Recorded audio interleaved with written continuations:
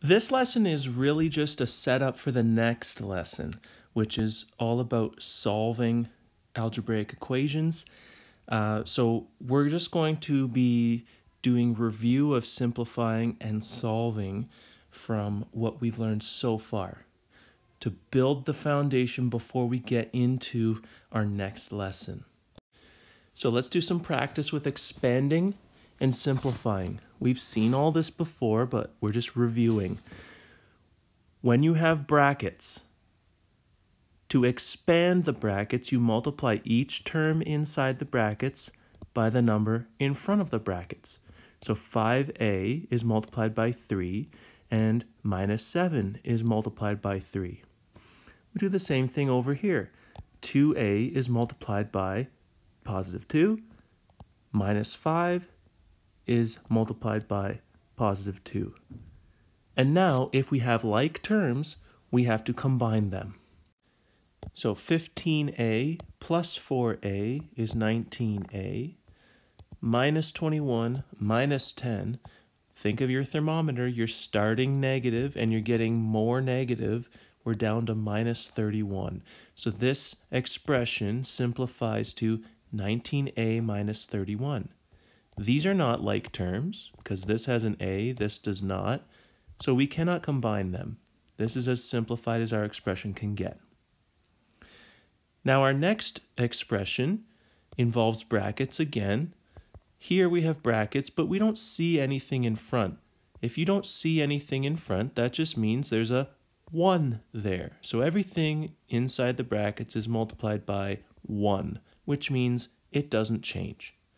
Over here we have brackets, and we don't really see a number right here, but what do we see? We see a minus sign. So it's kind of like there's a minus 1 in front. In fact, that is exactly what is going on here. So each term inside these brackets gets multiplied by minus 1.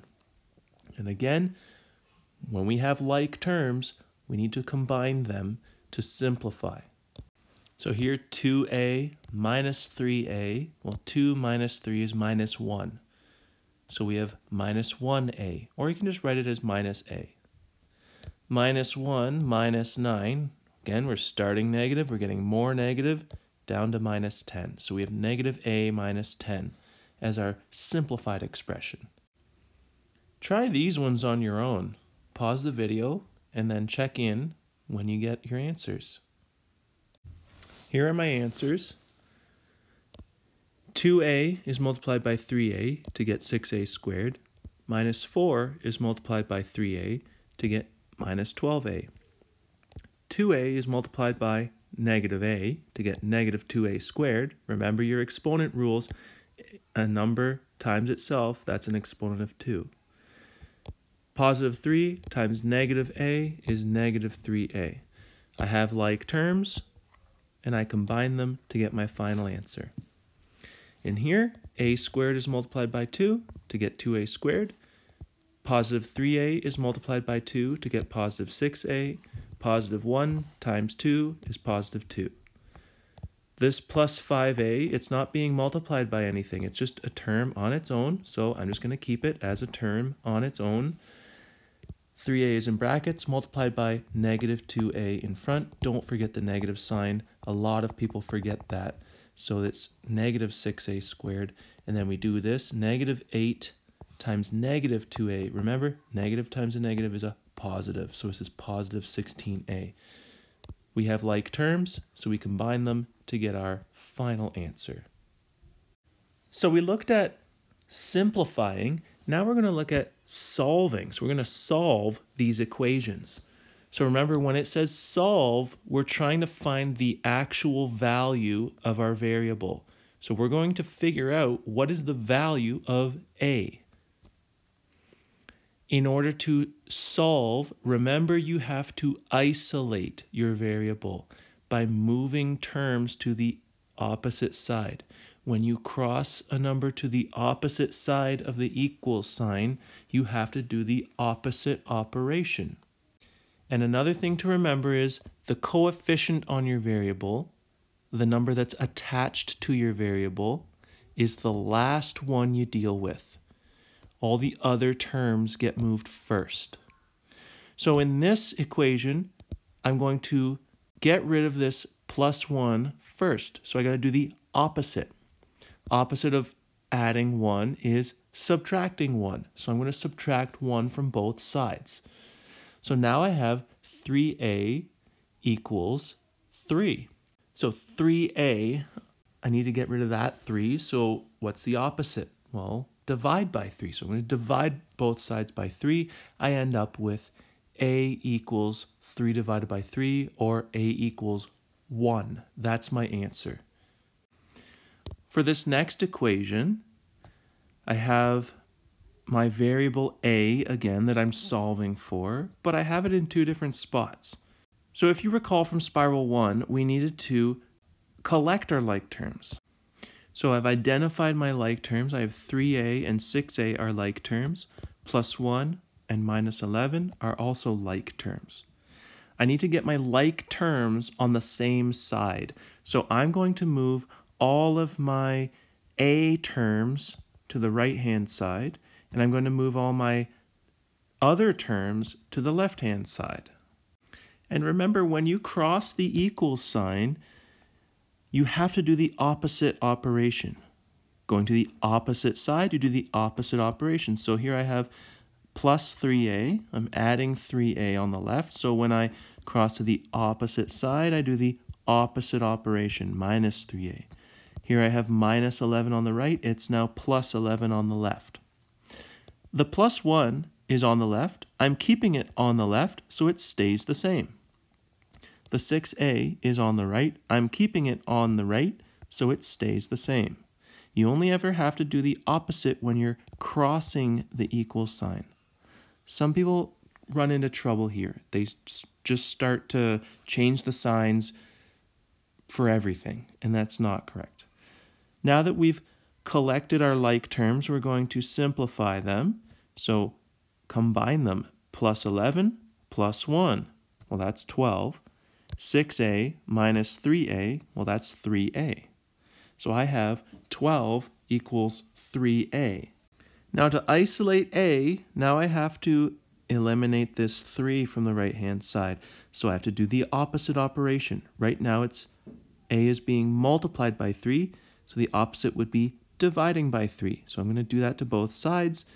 12 divided by 3 is 4, so I end up with 4 equals a. That's my answer. Now I want to take the opportunity to show you again how you can check your answer, and you can know for sure if you got the right answer when you're solving an equation. So I'm saying a is 4. You can check to make sure that's right by plugging it into your equation for a. We're going to check to see if the left side equals the right side. So the left side of the equation refers to the left side of the equal sign. It's 3a plus 1. If a is 4, I substitute 4 for a. So it's 3 times 4 plus 1. Well, 3 times 4 is 12, plus 1 is 13. So the left side equals 13. The right side is 6a minus 11. Well, if a is 4, then it's 6 times 4 minus 11. Well, 6 times 4 is 24 minus 11. Well, that's 13. So the left side equals 13, the right side equals 13, the left side equals the right side, which means we got the right answer. And this method works for any equation that you're solving. Substitute your answer into the equation and see if the left side equals the right side. If you find that you get the left side not equal to the right side, then it means you did not get the right answer. When you have an equation that you're supposed to solve and there's brackets in it, you have to get rid of the brackets first. So in order to eliminate the brackets, we need to expand. So 3 times 2a and 3 times 1. We do the expanding first. Now we don't have any brackets. Now we can collect our like terms, simplify, and solve. And for this one, well, we've got brackets.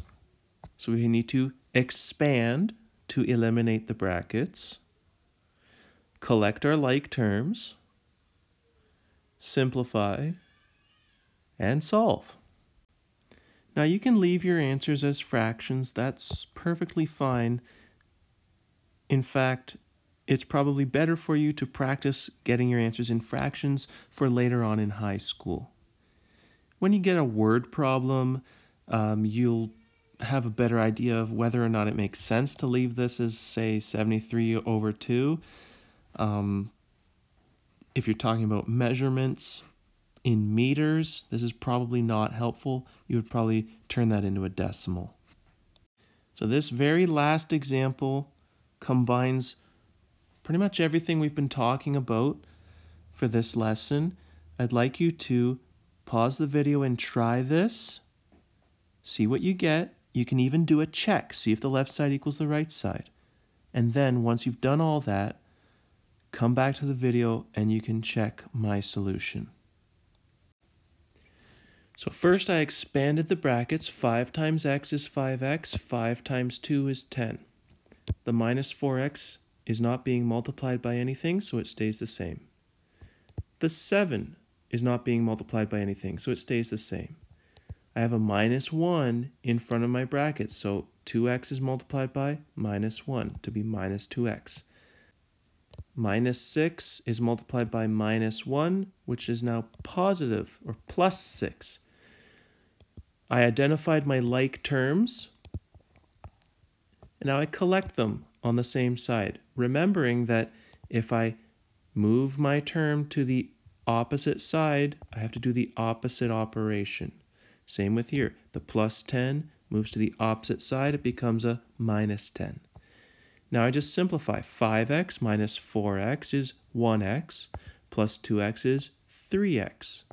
7 plus 6 is 13, minus 10 is 3. So 3x equals 13. Divide both sides by the coefficient. 3 divided by 3 is 1. So x equals 1. So a lot of people have trouble with algebra, simplifying and solving. So you've got some practice questions that you can work on. If you're getting stuck with anything, please reach out, let me know, and I'll do my best to help.